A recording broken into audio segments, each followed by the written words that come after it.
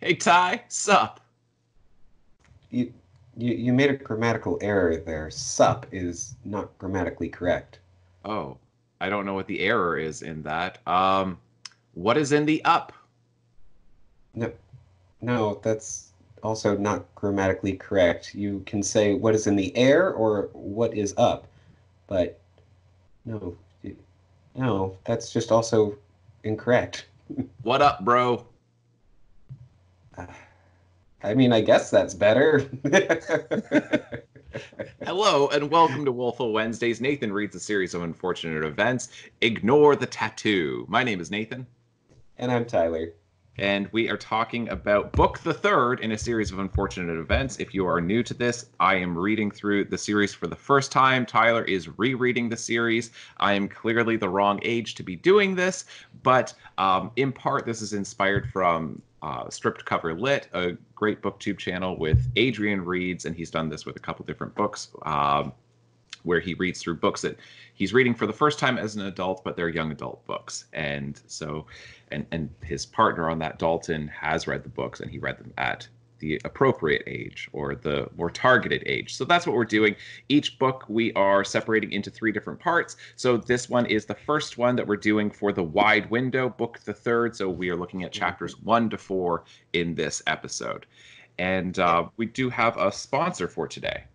Yes, yeah. So our sponsor for today is Pretty Penny Teething Dolls.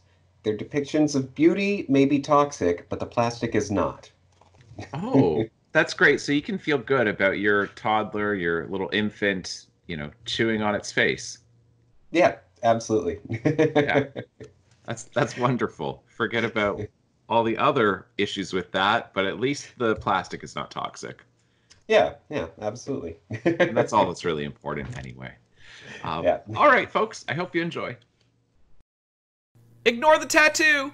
Nathan unfortunately reads a series of unfortunate events at an unfortunate age, which in this case is being used to indicate that he is entirely too old to be reading this for the first time. All right, we're talking about Book the Third, The Wide Window, from a series of unfortunate events. These books are written by Lemony Snicket, supposedly or ostensibly, because it's not really Lemony Snicket. That is a persona that the real writer, Daniel Handler, is taking on, because Snicket is essentially a character within this story universe. This book was first published in 2000 by, I believe this is HarperCollins. Yeah. Harper Trophy. So it's an imprint of HarperCollins. And the first two books are printed in 1999, and this one came out in 2000. And you can tell that this is a first edition. All the ones that I've had access to so far have been first editions. Well, I guess not the first one, but it says, you know that this is old when it says, visit us on the World Wide Web with an exclamation mark. Remember when people used to refer to it as that? The World Yes. Wide Web. Like there were other webs, like on the local, not so wide, the local narrow web. Visit us there. Yes. Yeah, no, yeah, so it is I guess we'll hop right into the plot summary then. Yeah. All right, and I am doing it for this episode. So the Baudelaires have arrived on Damocles dock, which I will talk about later. And yeah, Mr. Poe is dropping them off into a cab, where the cab will take them to uh, into the care of their new guardian, Aunt Josephine, who isn't really their aunt, of course. Um, Another distant relative. Sister-in-law Um, of a half cousin or something. yes. Yeah, something like that. Um, so upon meeting Aunt Josephine, they discover that she is afraid of everything. Uh, she Absolutely. she is afraid of the lake in which her house is perched above. She is afraid of the stove, of using doorknobs, um, The and telephone. the telephone. And of course, she is deathly afraid of realtors. Yes. Yes. Yes. So then they proceed to have cold soup. They go down to get groceries and run into Captain Sham. Fantastic name there. Who is, of course, Count Olaf in disguise, as the children can very easily see through, but unfortunately, Aunt Josephine does not believe their stories. Um, yes, and so then Count Olaf, aka Julio Sham, Mhm.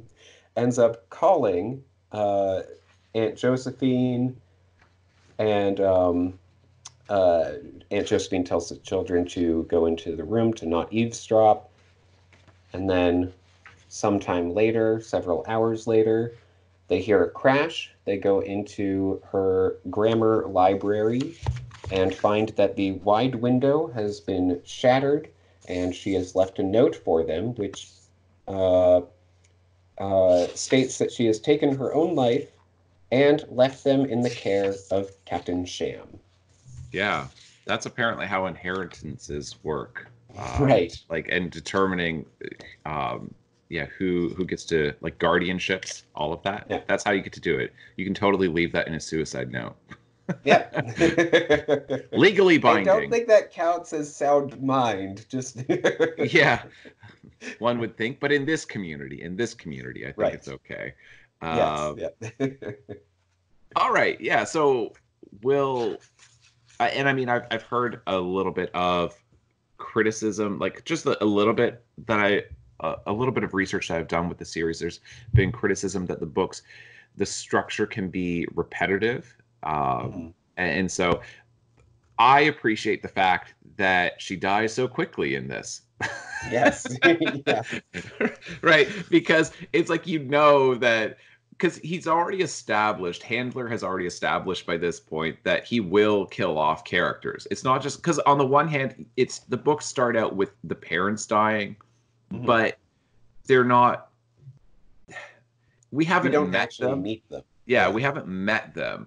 But then in the second book, then we meet Uncle Monty, and Handler takes, a fair bit of care to establish that he's a good dude and they're going to have a good life with him if only they could stay with him. And then he just kills him off. And so it's Yeah. like, oh yeah, adults can definitely die in this. Yeah. The Baudelaire children never seem endangered. So when you look at this and it's like, well, I'd rather not have to wait until however far into the story before she gets killed off. I thought it was surprising at the very least that Yes. she Yeah. she No. dies as soon as she does. Absolutely. Yeah. And so it is. Yeah. Very early on. And the I think it would be very frustrating to have to read, you know, half or more of this book with with Aunt Josephine just commenting on everyone's grammar for the entire thing. Right. That Right. could get very tiring. Yes, I agree. Yeah. All right. Um, So I guess we'll start with uh, the first chapter. mhm. And you said you had something to point out when it comes to Damocles' dock. Yes. Yeah, so this is a bit of a broader topic. The Sword of Damocles is a fairly popular expression. It refers to a Greek myth or story in which Damocles is brought into. He's like a courtier, but the king allows him to be treated like a king for a day. Um, but Damocles, after just a short time of experiencing all these wonderful things, realizes that the king has also set a sword hanging by a single horsehair from the ceiling. Mm. Um, and so it is dangling over his head throughout everything. And then he is not able to enjoy any of the luxuries that he has just now been given. And of course, with the opening illustration, then we do have the sword hanging from Damocles' dock above the children's heads. Um, So it's a very good allusion to that story because, of course, we have the Baudelaires who are in constant danger and never seem Hmm. to be able to take any joy. But then we also have Aunt Josephine, who is so terrified of literally everything that she Right. takes no joy in anything except for grammar. Yes, that is exactly it. Yeah, you're right, and I'm glad that you went over that because yeah, that's exactly it, and you got it perfect. So that's great. Yes, and that is also the origin of the expression "hanging by a thread." Oh, I didn't Just know that. FYI. Yeah. So yeah, just something I happened to find when I was looking up the story of Damocles. Yeah, I was gonna say, how long have you known this for? Oh, I just looked it up this morning or last night. Okay, yeah, because I wasn't familiar with all of that, and so they say, and this is kind of getting a little peek behind the curtain and seeing like oh, the Wizard of Oz is actually just that dude. Here's a little peek behind the curtain of teaching. They say that the art of teaching is making it like convincing your students that what you've known for 10 minutes you've known your entire life. Right.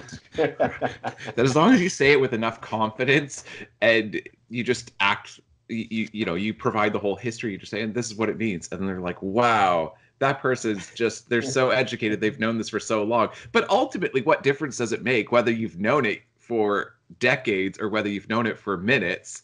Right. You Yeah. still know it. Yeah.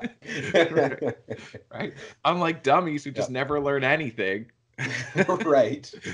Yeah. Yeah, and I had always known that like Damocles clearly stands out as, some kind of reference to something. Yes. Um, and yeah, so I was very happy to, look it up yesterday and discover the actual meaning behind Damocles' dock. Right.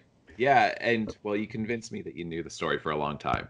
And I mean, this is another little trick when it comes to interpreting literature for anybody watching this. Then, especially if you know that the writer is being fairly careful in their naming of either characters or places or things, then just look up the history of those names, and then you can usually get some insight into what the author is trying to achieve. It doesn't always work because sometimes authors just randomly use names, but I'm saying Right. if you're pretty sure that they're doing something with it, then, and especially if you're still in school or anything like that, then it is a good way to impress your teachers. Yeah. Right. Like it usually opens up good interpretive avenues from that. Yeah, yeah, and I definitely think that that is a great way to start off this book in particular, with it being so much about that. I mean, we even have the Anxious Clown as a restaurant. Right. Yeah, I was going to say because that is just such a great uh, illustration, like such a great story that illustrates what it's like to live with anxiety. That good Yeah, things can be happening, but you don't feel at ease. You just yeah, feel like, but things could end disastrously at any moment, so I can't appreciate any good thing that's happening to me right now. yeah, Yeah. yeah. No, absolutely. Yeah. So it's I think it's more clever than what we've seen so far in the series. As far as like Yes, his playfulness with names. yeah, I would agree. Yeah, because prior to this, it's been a lot of just alternate words for bad. Right. Right. So, yeah. Okay. Um, You get a couple like plays with like the Fickle Fairy and Lake Lachrymose. mhm. Right. Lachrymose is Yeah. like weeping or sadness, and Fickle is like you can't make up your mind. So he's always doing this alliterative stuff. Mhm. Yeah. All right. The next note that I had was on page 6, just between when Violet says, "What does that word mean?" Mr. Poe looked at Violet and raised his eyebrows. "I'm surprised at you, Violet," he said. "A girl of your age should know that a taxi is a car which will drive you someplace for a fee. Now let's gather your luggage and walk to the curb." Dowager, Klaus whispered to Violet, is a fancy word for widow. Yeah. Um, I like that he doesn't, that it's a whispering conversation. And then, of course, Violet, thank you, she whispered back. It's a fun moment. And of course, Mr. Poe continues to be completely oblivious. It is a fun moment. Yeah, I had that marked as well because uh, what Mr. Poe says is before this, he says, it didn't seem polite to ask how she became a dowager. Well, let's put you in a taxi. And then Violet says, what does that word mean? And then he says, I'm surprised at you, Violet. A girl of your age should know that a taxi is a car which will drive you someplace for a fee. And to me, there's a couple funny things about this. It's one, it's that he is obviously defining the word that really doesn't need the definition, Right. right? That is Yes. like, Yeah. but then I think the other joke is that, like, I don't know. I guess he does already know what dowager means, but it's such an interesting thing that he doesn't know what she doesn't know. Right. Yeah. And I don't know. It's I guess it's more of what we've seen from Mr. Poe, but the fact that Klaus just has no interest in even trying to bring this up to Mr. Argue. Poe. Yeah. Yeah, to argue with him. It's just like because at the end of the last book, then he just sighs. He just gives up. He's like, I'm Right. always Yeah. explaining things to this dude. So Yeah. And we definitely don't get, Klaus's I guess iconic from the last book. We we know know what taxi what the means. word Yeah, taxi means. We were asking about dowager. right. So I like that. It's a little bit of growth with Klaus. It is. Yes. And that was all that I had for chapter one. Okay. I've got a couple things. On page 3, then you get another instance of Snicket pointing out what most 14-year-olds do, or what can be described, like how you can describe most 14-year-olds. He Mm. did this in book 1, where it says, this is the paragraph, the one paragraph that you have on the page there. Thank you, Mr. Poe, Violet said, and took the paper bag and peered inside. Like most 14-year-olds, Violet was too well-mannered to mention that if she ate a peppermint, she would break out in hives, a phrase which here means be covered in red, itchy rashes for a few hours. Uh, he's making an assumption about most 14-year-olds, Right. right? And he's like kind of like done that phrase before. Yeah. But anyway, I just wanted to point that out that you get another instance of that. And then the other thing is on page 9 at the bottom of it, I guess I'll start with like the second last paragraph on that page where you have this discussion of the hurricane where um, the cab driver is talking about this, about Hurricane Herman is expected to arrive in town in a week or so. You better make sure you have enough food up there in the house. A hurricane on a lake? Klaus asked. I thought hurricanes only occurred near the ocean. And then, so then he says a body of water as big as Lake Lachrymose, the driver said, can have anything occur on it. To tell you the truth, I'd be a little nervous about living on top of this hill. Once the storm hits, it'll be very difficult to drive all the way down into town. And then I just put a little note. I guess he doesn't need to point out the foreshadowing again because Right. Yeah. he's already established. He already like took great pains to explain to his readers what is foreshadowing, why do writers use it, how is it being used, what's the purpose, and he did that in the last book, and that's very obvious foreshadowing. And I think Yes. most good readers, like I say, like I'm talking specifically about children, so most good readers who are children who read that should catch that. Yes. Yeah. And it's nice that he's not constant. He's, as these texts are, I'm saying in many ways they are didactic texts of educating the Mhm. reader as they go on what stories do and the little literary devices and narrative devices that writers employ to tell a story, that he's at least saying it once and then not saying it again. Right. Because Yes. if he's Yeah. just constantly saying, and this children and this boys and girls is an example of foreshadowing, then I'd be like, well, it doesn't work so well if you just point it out directly. Yeah. Yeah. So we do get that reference to the incoming hurricane, which is very clear foreshadowing, and it's less direct foreshadowing, which is great Yes. compared to in book the second, where he very directly says, that Uncle Monty will not survive this episode, and Yeah. Yeah. Because he says that it's And foreshadowing, and I'm like, no, it's yeah. not. You just slapped us in the face with it. That's foreshadowing Right. is supposed to be a hint where we Yeah. go, ooh, I think that's significant. I'm going to watch for that. But when he Yes. just slaps you in the face and says, this will happen, then I'm like, well, no, you've just overtly told us. You've explicitly said what will happen. So it's not foreshadowing because it's not a hint. It's not a clue. Hmm. It's just exposition. Yeah. So that's it. So he kind of had screwed up the definition of foreshadowing, or the example that he gives is not a good example. But here it works. So Yes. Yep. yeah. All All right, right. that was all I had for chapter one. So we can move on to chapter two. Do you want Perfect. me to go first with All this right. one? Sure. All right. I've only got a couple notes for it. So on page 33, I hope he's doing what I think he's doing here. This is Aunt Josephine talking about her deceased husband. Yes. Then it says, okay, like, because you're laughing, then I'm assuming you think this too. I Yeah. believe he is. So I'll just read that paragraph in the middle of the page. She says, that's all right, Aunt Josephine said, blowing her nose. It's just that I prefer to think of Ike in other ways. Ike always loved the sunshine, and I like to imagine that wherever he is now, it's as sunny as can be. Of course, nobody knows what happens to you after you die, but it's nice to think of my husband someplace very, very hot, don't you think? And it's like, oh, did that come out the way you wanted it to come out? That it's I just like thinking that he's in hell. Yeah. Right? No, it's such a great moment.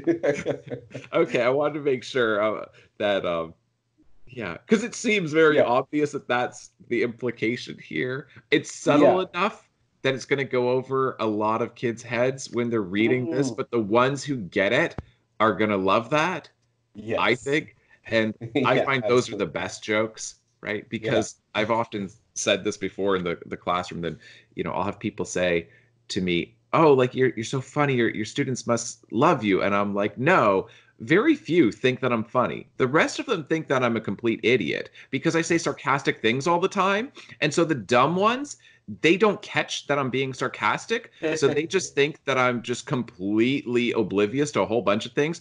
And then the really smart kids laugh. And so typically I'll have like 5 or 6 kids in the classroom who are laughing, and the rest of them are like, what's wrong with this guy? Right. To me, those are the best jokes. The jokes that just Yes. go over most people's heads, and everybody's just like, was that even a joke? Why are other people laughing? And it's like, never Right. mind. Yeah. Yeah. Yeah. Yeah, no, absolutely. Because yeah, it very easily could have read, very, very warm. If he But said no. warm, he says very, very hot. Yeah. So yeah, I do I had that point marked as well. It's a great little joke there. Yeah, because she says this, and it's like, is that really what you like to think of about your husband? Like, I just feel like the Baudelaires, like Violet and Klaus, would kind of like look at each other and just kind of, do the side eye thing. Like, Right. did she just say she's happy when she thinks about her husband burning in hell? Because okay, Yeah. and then on page 34, then Snicket here is saying that he's talking about the difference between rational and irrational fears. And then he says, or in simpler terms, fears that make sense and fears that don't. For instance, the Baudelaire orphans have a fear of Count Olaf, which makes perfect sense because he's an evil man who wants to destroy them. But if they were afraid of lemon meringue pies, this would be an irrational fear because lemon meringue pie is delicious and has never hurt a soul. Being afraid of a monster under the bed, and then you get this, it's a setup because he's setting up a joke here. So then kids are Mhm. like, right, yeah. When I'm scared about the monster under the bed, that's irrational because it just doesn't make any sense. And then he Yeah. says, it's perfectly rational because there may in fact be a monster under your bed at any time, ready to eat you all up. But a fear of realtors is an irrational fear. And so he doesn't even say a monster under a bed or Right. the bed. He says Yeah. your bed. So Yeah. you can imagine that a lot of these kids are reading it in bed, and then they're just, hey, don't say that. Yeah. Yeah, no, absolutely. If a kid had a fear of, monsters under the bed and they are reading this book, oh man, that would Yeah. get them so much. If they're young enough, then yeah, it would work. I think most kids are gonna look at that and they'll just giggle. But Right. if he's catching a kid who's young enough, who's still genuinely concerned about this, and they're not catching all of the sarcasm and irony in these books, then Yeah. yeah, it's gonna unsettle them. Yeah. Yeah. That's all I really had for chapter two. Okay. I had one other note for chapter two, which was on bottom of page 27, where Aunt Josephine is describing her late husband, Ike. And she says, let me see, he was my husband, but he was much more than that. He was my best friend, my partner in grammar, and the only person I knew who could whistle with crackers in his mouth. Our mother could do that, Klaus said, smiling. Her specialty was Mozart's 14th Symphony. Ike's was Beethoven's Fourth Quartet, Aunt Josephine replied. Apparently, it's a family characteristic. I like this moment just because it's finally actually, you know, making it clear that they are somehow related to these people. Um, Yes. it's a family character. When he goes to such pains to, make sure that we know that these are tangentially related to him, to the children, then yeah, that's just a really good moment of, oh, well, their Uncle Ike, I guess, then he would have been blood related to them. But Aunt Josephine is just an in-law, as it were. Um, like just married into the family. Right. And So I then just go ahead. I just think that it's really good that we get that little connection there of, okay, yeah, I guess they really are somewhat related, and Mr. Poe isn't just pulling this all out of the thin air. But they're not, because so that's why I think it's kind of funny, because she's saying that it must be, what does she say, a family characteristic? Hmm. How does she put it? Yeah. Oh my goodness. Yeah, I just lost It's where. okay.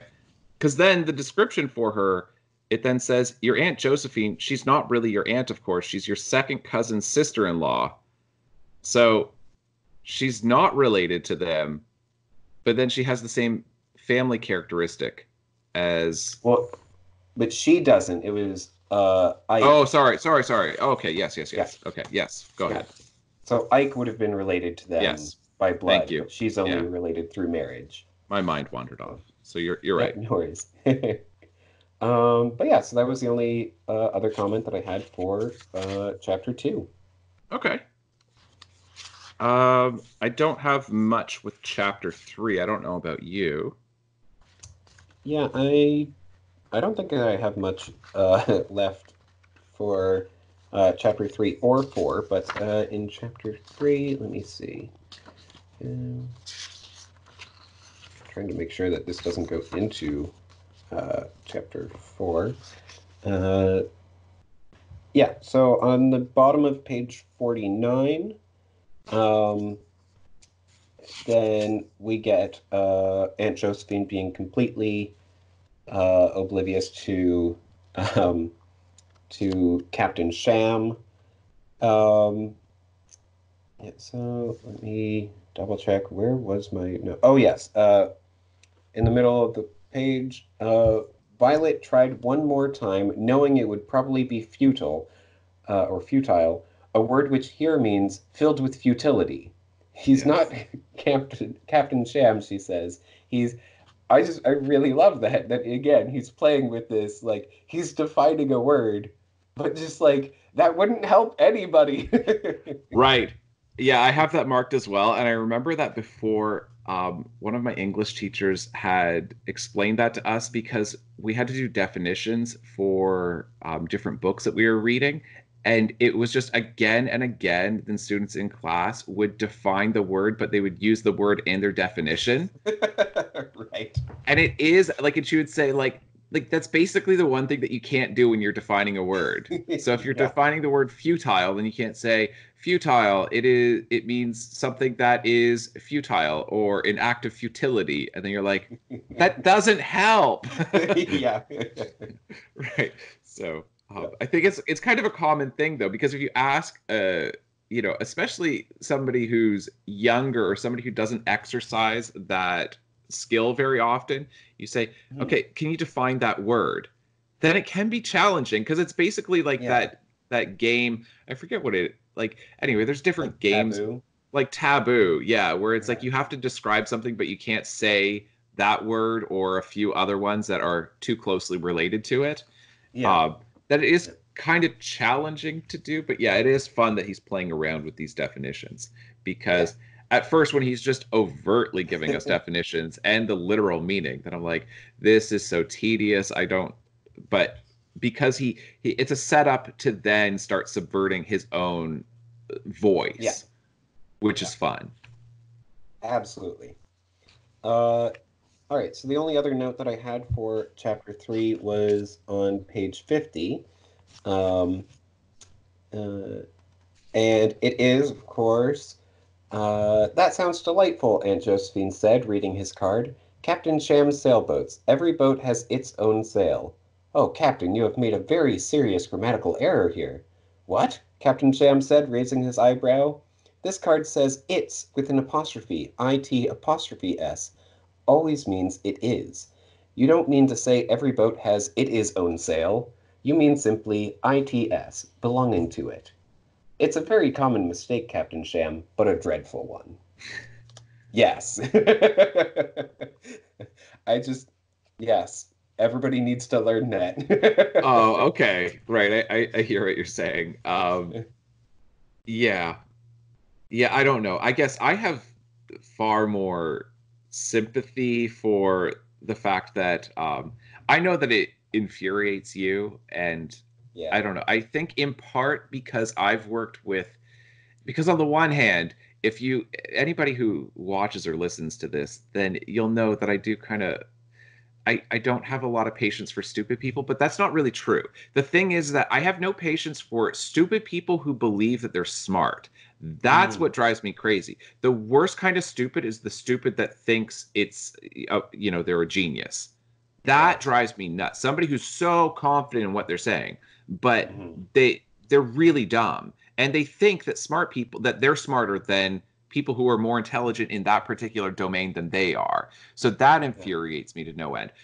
But because I've taught long enough and I've taught like a whole bunch of different, um, you know, groups, a whole bunch of different kids, I've worked with enough students where I know how highly intelligent they can be. But if they have whatever issues, whether it's, dyslexia or dysgraphia or other learning disabilities, then and you according to their IEP, typically if they're identified, then it'll be in their IEP, their individual education plan, that you'll see accommodations that we provide where we will ignore spelling and grammar, and then you Mm, just look at content. So I look at that now, like with people who make these mistakes between two, and two, right? right. Or not knowing where apostrophes go. Sometimes it's that they really are just a lazy writer and they're intelligent enough, they have no learning disabilities, they're capable of knowing the difference.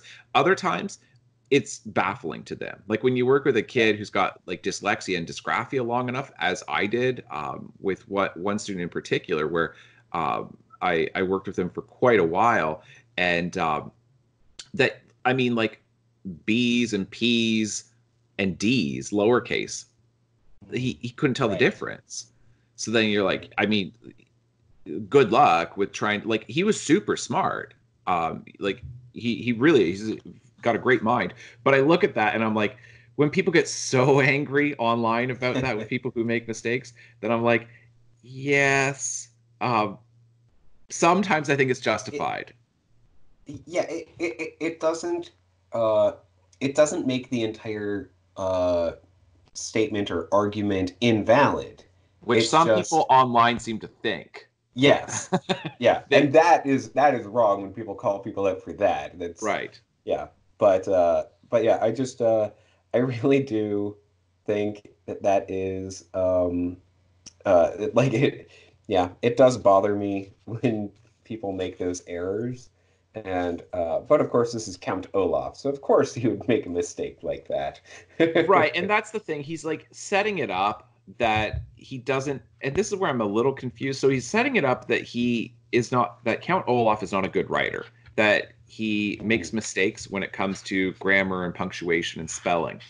Um, and he's doing that in part to set up the letter that we get, the suicide note.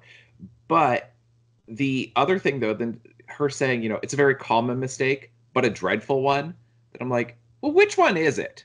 Because if it's common, to me, if I would say it's a common mistake, it doesn't mean like this is a terrible one.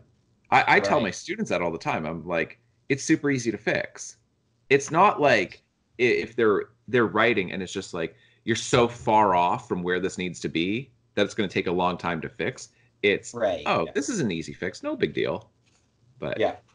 Um, yeah. The only other thing that I have to say about Captain Sham's sailboats is what a terrible slogan.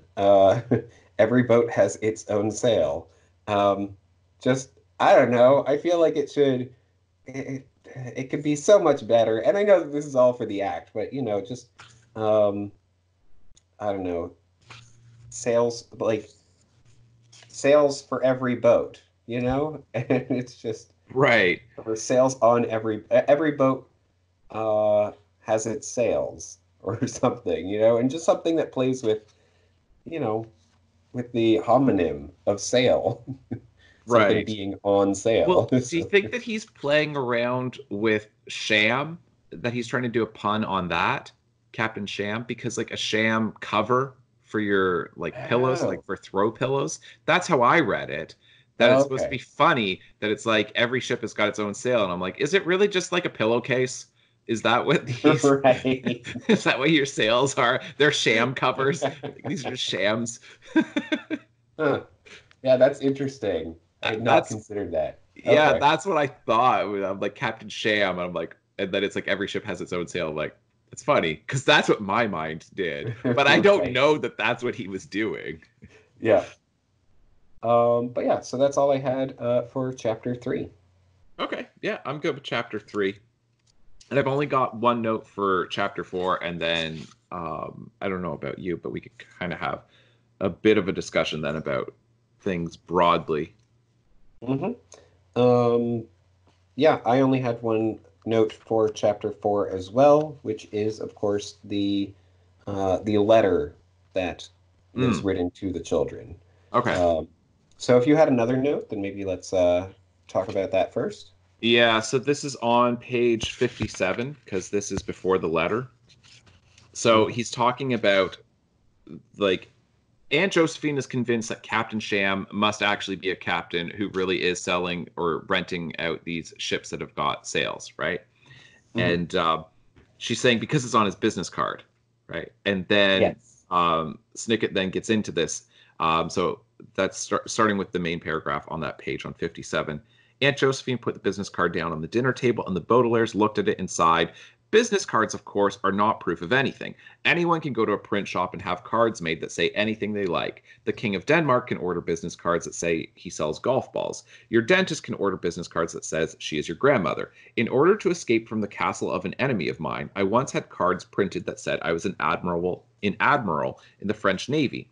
Just because something is typed, whether it is typed on a business card or typed in a newspaper or book, this does not Mhm. mean that it is true. The three siblings were well aware of this simple fact, but could not find the words to convince Aunt Josephine. And so it's this nice little moment of metafiction that Yeah. he's telling us, these things are all true. It all actually happened to the Baudelaires, and trying to convince us that this story world is actually, because he's doing like little um, tricks, especially with the paratext of like letters to Mhm. the editor, where he's inserted himself into the story, where he's saying like, I'm desperately trying to get word of the misfortune of the Baudelaires to the world, and I've gone through all these different publishers trying to find somebody who will print this to be able to tell their story because it's important to tell their story. And it's like trying to make it seem like this really happened, and then he's undercutting all of it, saying, hey, just because it's in a book doesn't mean it's real, which Yeah. it's a nice little moment of metafiction, and it's subtle enough that I think it works better than if he just said stuff that you read in books is not true, except for this story, of course. Like if he said something like that, Right. it would just be too overt. But he's, for children's lit, it's a fairly subtle moment of metafiction.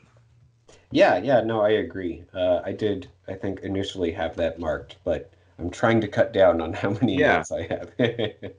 yeah. Um, but yes, all right. So then we do have the letter that was written to the children. Um, and my goodness, don't you just want to go through and edit this whole letter? No, I have worked as an editor. I do it all the time with grading. I never have the desire to edit now, to correct somebody else's writing. I'm just like, no. It's like, I'll pay you. I already get paid to do that. I don't want to do more of it. I'm done. Right. Yeah. But yeah, no, Um, it's got all kinds of errors in it. yeah, Yeah, it's a funny letter. It's really funny him trying to absolutely. capture her voice and Yeah. trying to like it's like I think it'd be a fun like fun in a super grim sense writing exercise to try to write a suicide note for somebody else. Like, do you know what I mean? Like, I'm not saying Yeah. this like in real life, but I'm saying like as like in a fiction workshop to write that for a fictional character, and Right. Yeah. especially in these silly books where there are so many characters are absurd. Yeah. But Yeah. how No, do you absolutely. how do you make that convincing in this story universe? Like if it was a convincing suicide note, would it not be surprising? Right. Yeah. Yeah. No, it's yeah. There's so much fun with it, and I think the most interesting uh error to me is my heart is as cold as Ike, and I find life unbearable. Of Mm. course, later on, then we have um uh to this desperate act, and of course the C has been replaced by a K there. So you're like, oh, so my heart is as cold as Ike could easily have also been my heart is as cold as ice. Mm. Oh yeah, that's a great point. Yeah. Yeah. So yeah, I just that's the one in particular that I really love.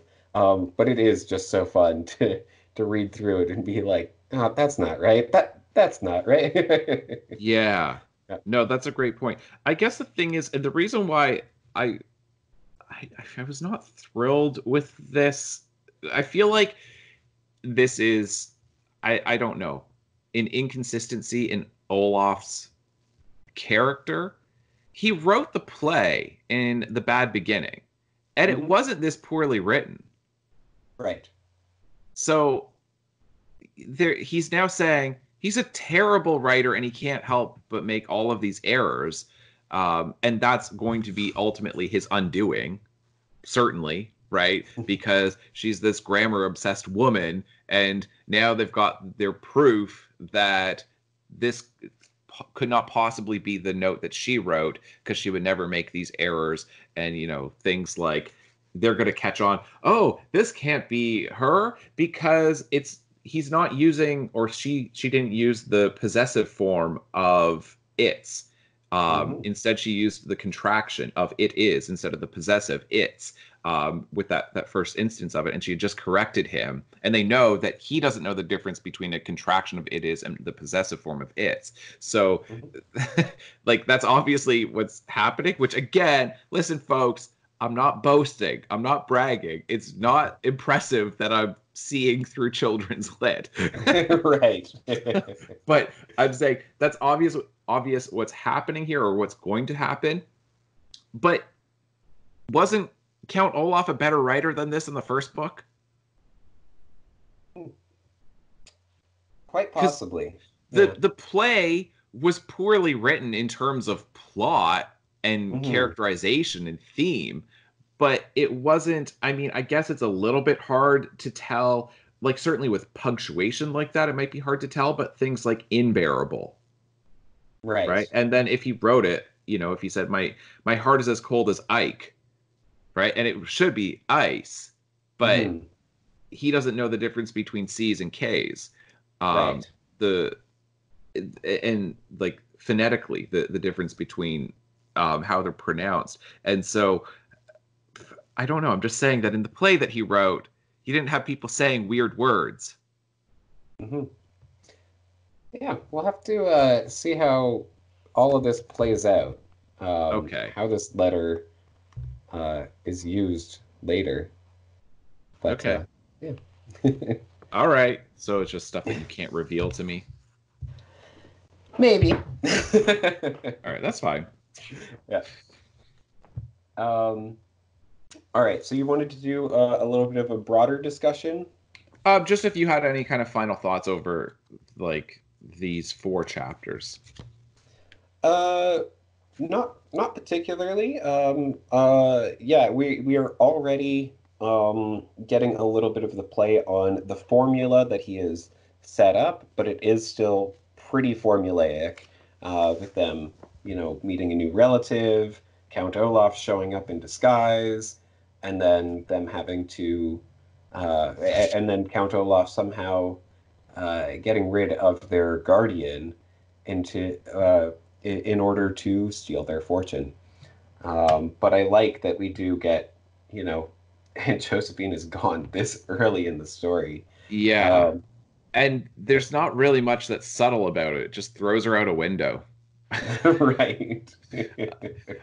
And he also seems to be threatening them like far more directly, where Hmm.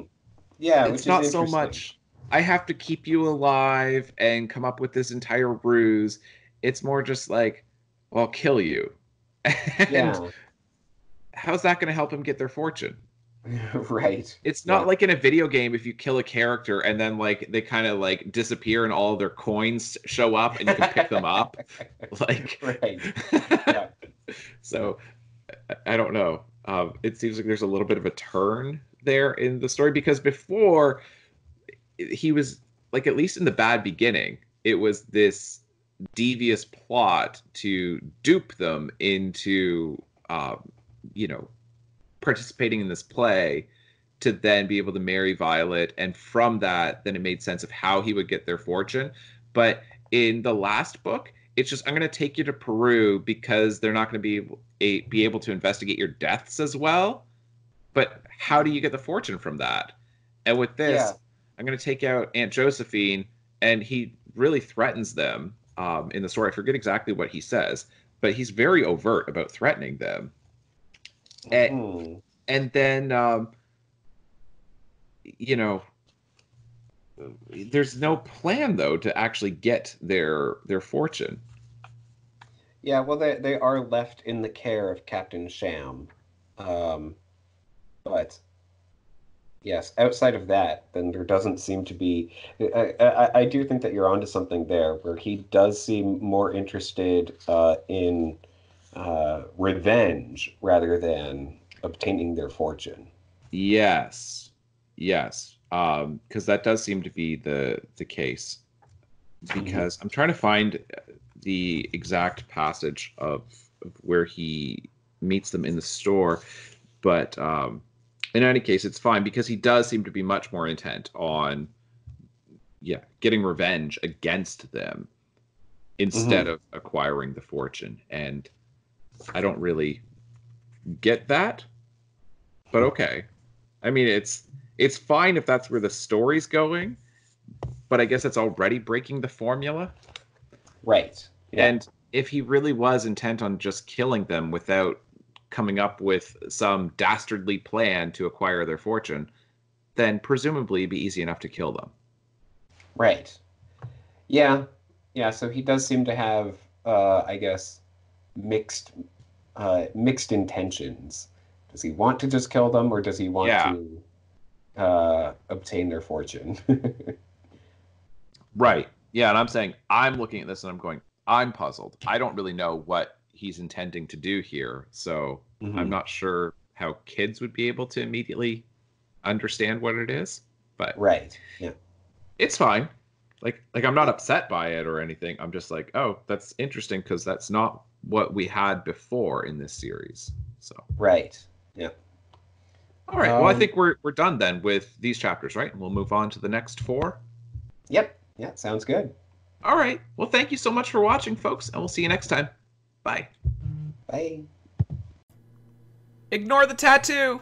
A phrase here which means like, comment, subscribe, and share this podcast across the web.